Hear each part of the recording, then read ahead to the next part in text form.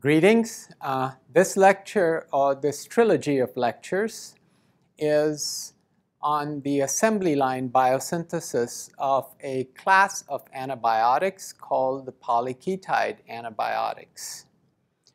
Before I start, I would like to share with you the motivation for recording a set of lectures that I did in a similar setting more than a decade ago. There's three things that have changed.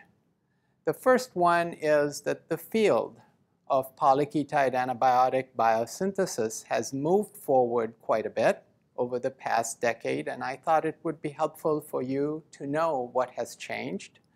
The second one is that the world of science, and biochemistry in particular, in which this topic sits, has moved significantly too. And so it would be helpful for you to place what is new and important in this field in the broader context of biochemistry. And the third one, of course, is I've gotten 10 years older. And while the latter generally leads to more gray hair, in my case considerably more than what was there in the first version that I recorded, it also gives somebody like myself who's been working on this problem for more than 2 decades a chance to think about where this field is going. And I hope some of the things I share with you today might give, especially the young people in the audience, a chance to think about where the field could be 10 years from now, thanks to your own efforts. Okay, so with that as a backdrop, let me start with what you're looking at, this picture of an automobile assembly line. You all instantly recognize what you're looking at in this picture. You're looking at Henry Ford's contribution to modern society. And what you're seeing more specifically is an assembly line that builds cars on a series of weigh stations, where at each weigh station there are a set of catalysts, human and mechanical, that perform exquisite tasks with a lot of sophistication, but more or less in a manner that is oblivious about what is happening upstream or downstream of their weigh station. And the genius of Henry Ford lies in the modularity of this device. So the same assembly line that builds a Ford Escort, by changing a few things at the weigh stations, you could change some of the catalysts that do certain operations at a weigh station, or you could change the inputs at different points in the weigh station. By those relatively simple and modular changes, you can change the output, which in one case could be a Ford Escort, in another case might be a Lincoln Town Car, or your favorite automobile. Now, nature has come up with a very similar strategy to make a class of antibiotics called the polyketide antibiotics. And what I show you in this simple cartoon is a prototypical example of an assembly line that's made up of a bunch of enzymes and is responsible for making a key intermediate in the biosynthesis of the well-known antibiotic erythromycin. This intermediate is called 6-deoxyerythronolide B, and the assembly line that makes 6-deoxyerythronolide B is called the 6-deoxyerythronolide B synthase, or DEBS for short. And DEBS is made up of 3 very large proteins. You're seeing those 3 proteins in cartoon forms on this slide. Each protein, you see the first protein made up of 2 modules, modules 1 and 2, and an upstream bit that we call the loading domain, or LD for short. And this protein is a homodimer. You then have a second protein that is also a homodimer and is made up of 2 more modules of catalysts, and then a final protein that is made up of 2 additional modules and another catalyst called the TE, or thioesterase for short. So this alpha 2, beta 2, gamma 2 hexamer that makes up this assembly line called DEBS has a molecular mass of roughly a little bit over 2 million Daltons. For those of you who don't know what 2 million Daltons buys you in biochemistry, that's about the size of a ribosome. And so, as a point of curiosity, you may wish to acknowledge that it takes nature a 2 million Dalton machine to make an antibiotic whose job it is to gum up the other 2 million Dalton machine. The rest of my lecture is going to be focused on this assembly line, DEBS. Now, DEBS is an assembly line that uses a bunch of precursors that are available in metabolism. You all are familiar with precursors such as acetyl coenzyme A or malonyl coenzyme A. What you're seeing in this slide are subtle variants of acetyl coenzyme A and malonyl coenzyme A. You're seeing a precursor called propionyl coenzyme A on the far left of this slide. And the central precursor that feeds into each of the modules, 6 modules of the assembly line, is a variant of malonyl coenzyme A called methylmalonyl coenzyme A. And so nature crafts this product, 6-deoxyerythronolide B, out of 1 equivalent of propionyl coenzyme A, 6 equivalents of methylmalonyl coenzyme A, and 6 equivalents of NADPH, which you all know is a reducing equivalent in biology. And the way these precursors come together to make this molecule 6-deoxyerythronolide B that you're seeing to the far right of this assembly line is by a mechanism where you have propionyl coenzyme A that starts the assembly line, that primes the assembly line, and through incremental addition of precursors, you have at each module on the assembly line, you have further elaboration of the precursor to give you a highly complex product at the end called 6-deoxyerythronolide B.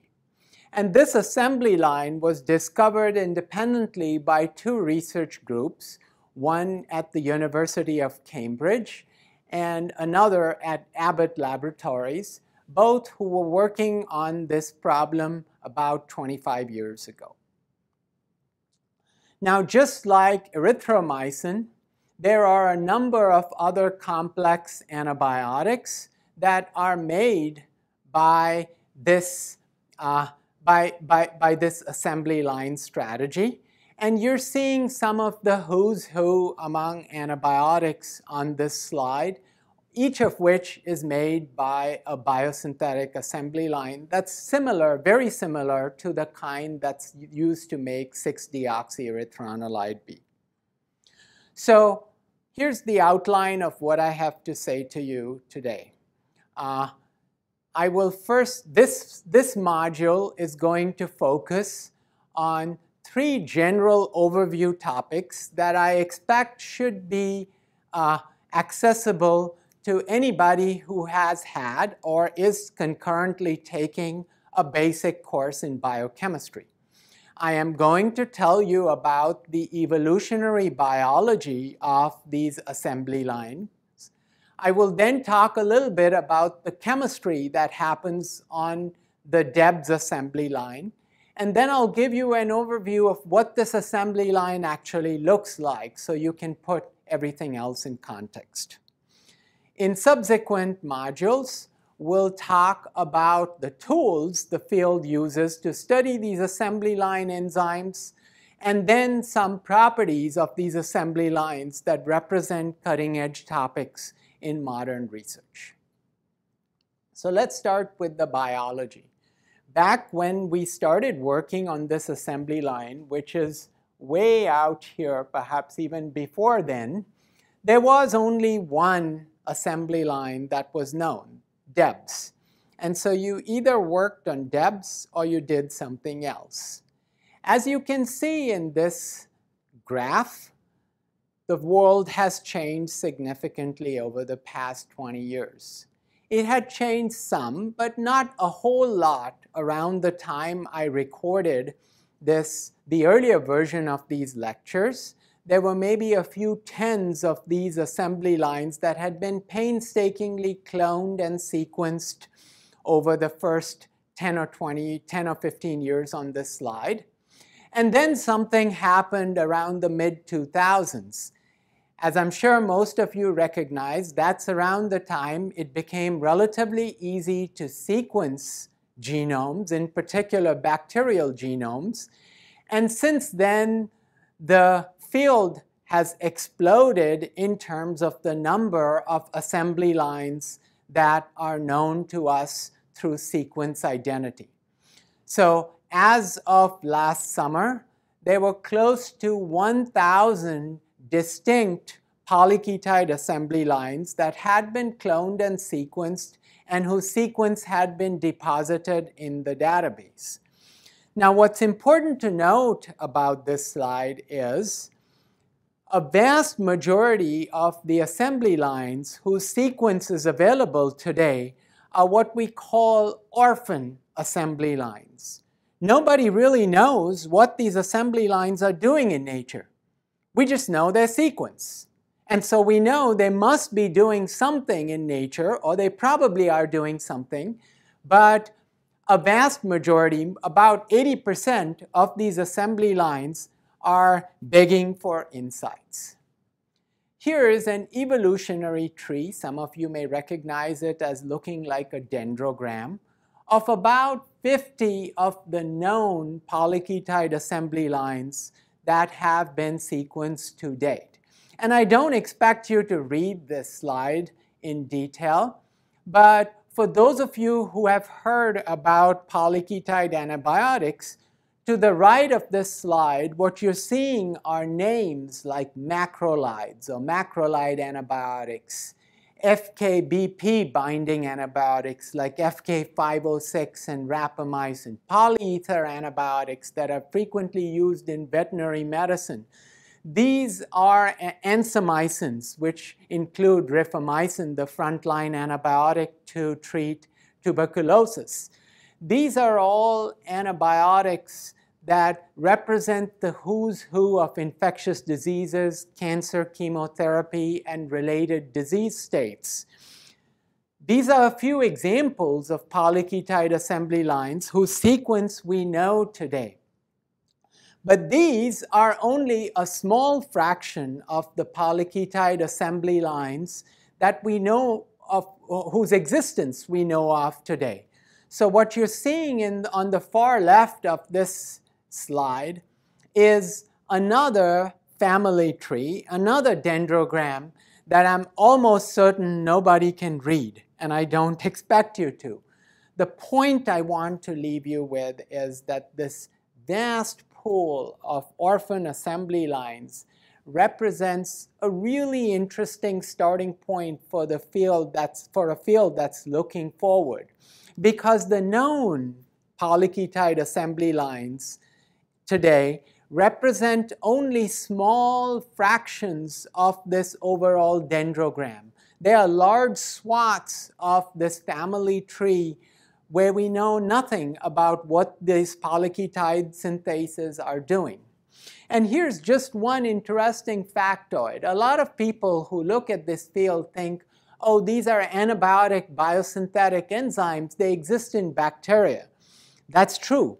many, perhaps most of these antibiotic assembly lines exist in bacteria, but this arrow down toward the bottom of this slide points to a small clade in this very large assembly line, in this very large collection of orphans that it actually is encoded by a bunch of worms. And if you look a little bit further at some of these assembly lines, they seem to be making some fairly complicated antibiotics. Again, I want to emphasize we don't know what these assembly lines are making for certain, but we can be reasonably confident that these assembly lines are making something very complex, and they probably are doing so for the benefit of the worms and we don't understand what or how. So this field of polyketide biosynthesis, one of the major things that has happened is back when I recorded this in the past, for any one of these assembly lines, if you wanted the genetic information, the blueprint for these assembly lines, that would be close to an entire PhD thesis.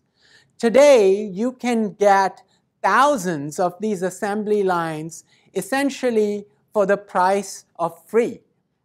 These exist in the database, and you can do whatever you want. And so there's two major challenges for the field going forward, starting with this embarrassment of riches. The first one is to develop the knowledge that can help us decode what these assembly lines are doing in nature, because that insight might let us exploit the products of these orphan assembly lines for interesting medical and/or other applications. The second thing that one could hope the field can deliver over the coming decade is the insights that might allow us to start with these 1,000 or 2,000 assembly lines and scramble them in ways to make molecules that nature probably didn't bother trying out, or maybe nature tried out but didn't find much use for, but humanity could find use for. And that represents another important goal in the field. Okay, so with that as a biological background, let's switch to the chemistry that happens on one of these polyketide assembly lines, namely DEBS. So I introduced you to this assembly line DEBS that makes this intricate molecule to the right called 6-deoxyerythronolide B. Perhaps the best way for me to give you a sense of the actual enzymatic chemistry that's happening on this assembly line is by zeroing in on one of those modules, and I've boxed module 3 for illustration purposes. And let's take a close look at what's happening in module 3, as well as its two interfaces with its neighboring modules, module 2 and module 4 respectively. Because if we can understand what module 3 does in the overall biosynthetic process, how it talks to module 2, and how it hands off its product to module 4, then the rest of this pathway becomes relatively straightforward to understand. So in order to explain to you what module 3 does, we need to go into a higher level of granularity. And this is where I have introduced a few acronyms in the slide. For those of you who are still paying attention, you've started to see in what I had earlier on called modules 2, 3, and 4, the appearance of some acronyms: KS, AT, KR, ACP, and so on. For the initiated, these are the quintessential domains, catalytic domains that one finds in all of these polyketide assembly lines. For the uninitiated and you, in the lower left corner of this slide and in all subsequent slides where I use these kinds of acronyms, I'll keep a key so that you can reference quickly what kind of enzyme or protein I'm talking about. And so when you see the letters KS in one of these modules, you know I am talking about a keto synthase, and I'll introduce you to the enzymology of a keto synthase in a moment. Similarly, when you see the letters AT, I'm talking about an acyl transferase. When you see the letters KR, I'm talking about a keto reductase, and so on and so forth. So in order to understand what module 3 does, what we're going to do is we're going to peel away everything else in the assembly line except for module 3. The ACP, or the acyl carrier protein from the upstream module, because that's the domain of the upstream module 2 that donates the polyketide chain into module 3, and the KS, or keto synthase, from module 4, because that is the recipient of the product of module 3. And now we can look at the catalytic cycle associated with module 3. So we're going to start from the state of this module that is shown at 10 o'clock on this catalytic cycle, where you see that the module 3 itself is empty. It has no precursors bound to it. There is a substrate that is bound to the upstream acyl carrier protein, which is ready to come into module 3. And module 3, from its previous catalytic cycle, has donated its product to the next module, module 4. So starting from that point, the first chemical step that needs to occur is a translocation event. In this event, the growing polyketide chain, which was a triketide on the acyl carrier protein of the upstream module, has been moved into the module 3 and is now bound to the keto synthase through what you might recognize as a thioester linkage. So the substrate was an acyl carrier protein bound thioester, and the product is also a thioester, but now it's bound in the underbelly of module 3 at the keto synthase active site. That reaction, from here on out, we're going to talk about as a translocation event, because the chain has been translocated from one module to the next. The next event in the catalytic cycle is an acyl transfer event.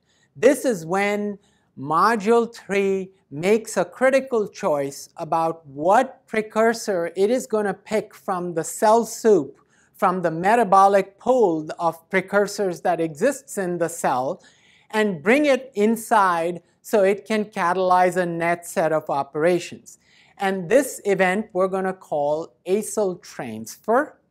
It is catalyzed by the acyl transferase, or AT for short, and you'll see module 3 has one of those domains in it. And the acyl transferase of module 3 has picked a methylmalonyl extender unit from a coenzyme A bound precursor and transferred that methylmalonyl extender unit onto the ACP, or acyl carrier protein, of that module. So now we are at about 3 p.m. of this catalytic cycle. You have an electrophilic growing polyketide chain attached as a thioester to the keto synthase. You have a nucleophile, the methylmalonyl extender unit, that is attached to the acyl carrier protein. And the stage is set up for the next reaction, which we're going to call the elongation reaction. This is where you see a carbon-carbon bond having formed between this 3-carbon unit and the rest of the chain that you see that came from the upstream module. So this reaction is the elongation step, and it is, for those of you who are considering the overall thermodynamics of the process, this is the key energy-giving step in the process. From a thermodynamic perspective, it's this release of CO2 in the step that drives this overall enzymatic process forward. The next reaction that I call chain modification is a variable set of operations that this module does. In this particular case, all that the enzyme has done is it's catalyzed a racemization of the C2 carbon of the newly elongated polyketide chain. So the chain elongation step involved what is known as an inversion of stereochemistry. The 2s methylmalonyl extender unit stereochemistry got inverted, and you have the product that is formed. And in the modification step, that second carbon in the growing polyketide chain is scrambled to give you a racemic center. That step is catalyzed by the enzyme that I have designated in this module as a Kr0. Now, for those of you who are paying attention to the key I have in the lower left corner, you're wondering, why did I call a racemase a ketoreductase? That will become apparent to you as we go further in this lecture. Once the modification occurs, now you have both different flavors of stereochemistry available, and the chain is ready to move into the next module, which selectively chooses only one of those two diastereomers to process further, while the other one can be racemized again by that ketoreductase-like racemase to give you additional precursors that can be moved forward. And so the take-home message from this slide is that a catalytic cycle of a polyketide assembly line module comprises of two translocation events, one from the upstream module, one to the downstream module, an acyl transfer that picks a building block, a chain elongation event, and one or more modification events that leads to diversity generation on the growing polyketide chain. And now that you understand what Module 3 does, it becomes relatively easy for you to see how each of the 6 modules of the 6-deoxyerythronolide B synthase perform a set of catalytic operations, in each case on a methylmalonyl extender unit and a unique incoming polyketide chain to give you the product that comes out of this assembly line. Okay, so now that you understand the chemistry of this assembly line, let's talk a little bit about the structure. Now clearly, I'm showing you, you must recognize that even though I show you this assembly line in cartoon form as I showed you in this slide, this is not what the system looks like in nature. And many of you are probably already asking this question: what does this assembly line look like in 3 dimensions?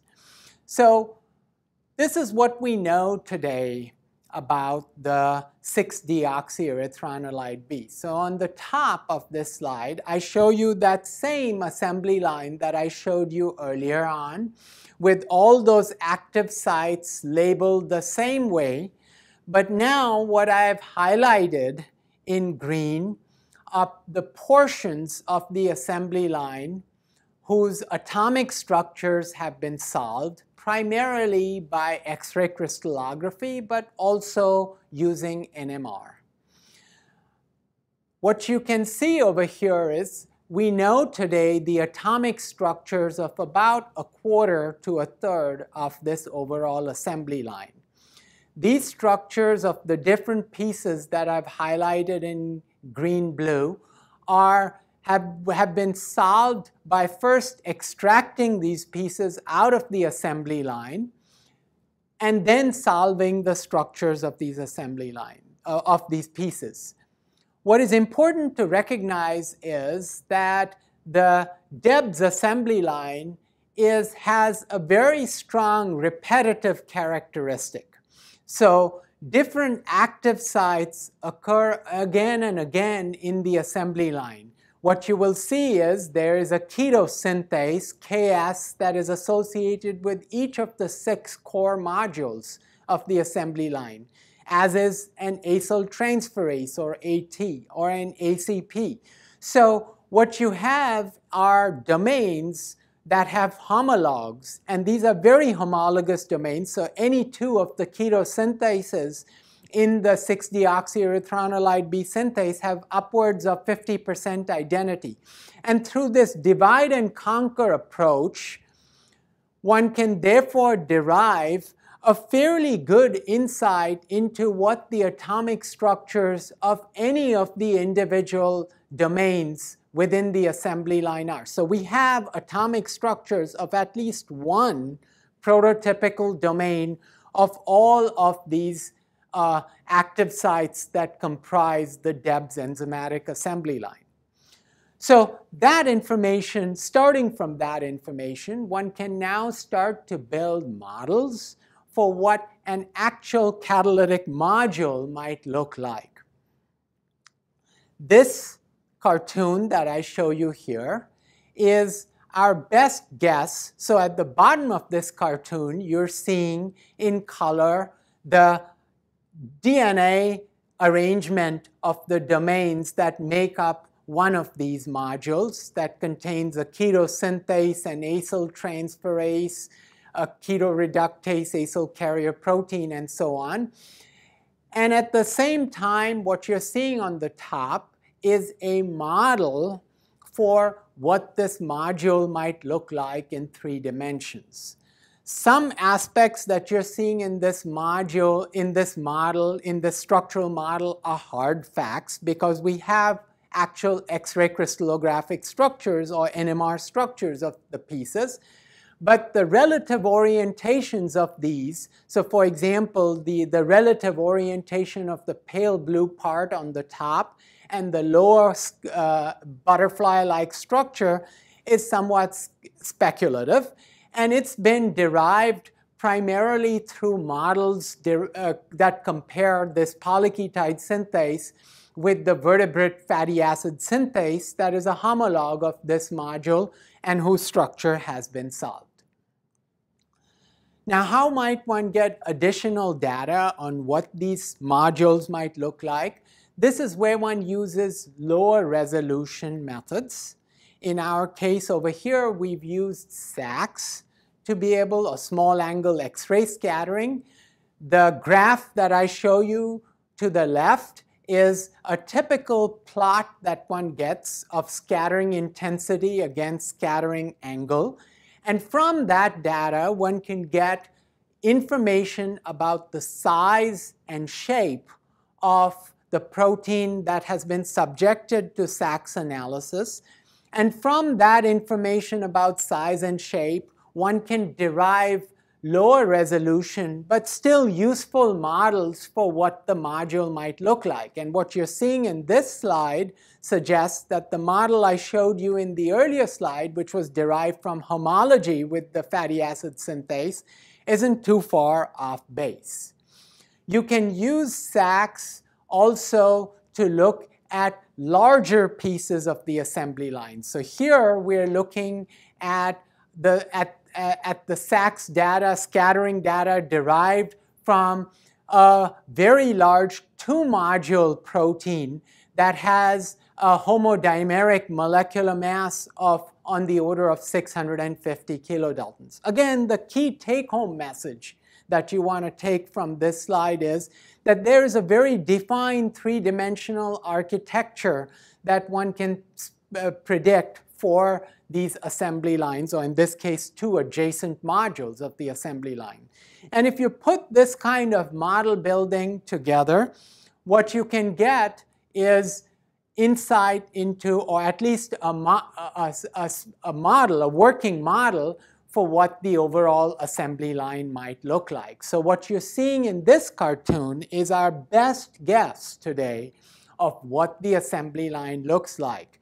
There's a module 1 denoted as M1, followed by a module 2, and you're seeing a zigzag type of a structure that gives you a sense of what this 2 million Dalton assembly line looks like. So I will stop over here.